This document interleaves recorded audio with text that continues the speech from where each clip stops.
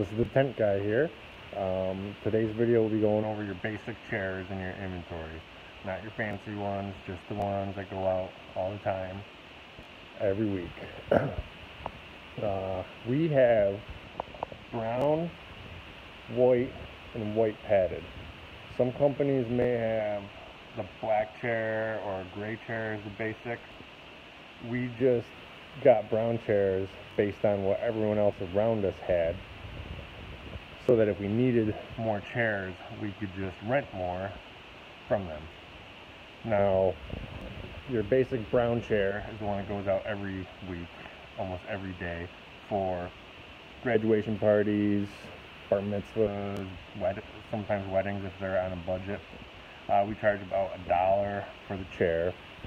And then your white chair, which is exactly the same, costs exactly the same, we rent out for $1.75 because it's white and needs to be cleaned.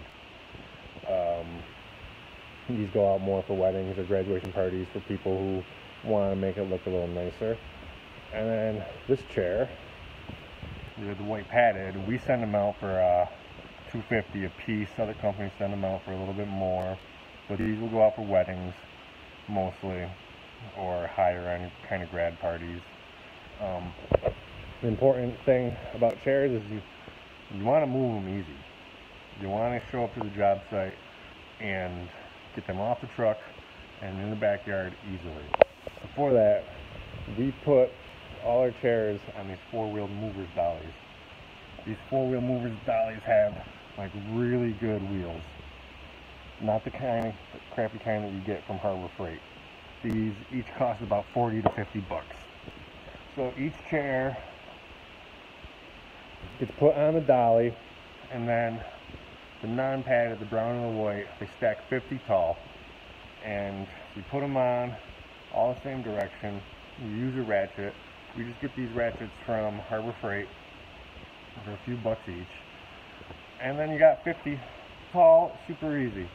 Every stack of 50 gets a tag that either says full, or if we can't find any tags, we just throw some caution tape on it. That means both of these stacks are 50. So when we come back to the shop and just put it away, we don't have to count them when we throw them in the truck next time. Now the white padded chairs are a little thicker. They go 25 to a stack.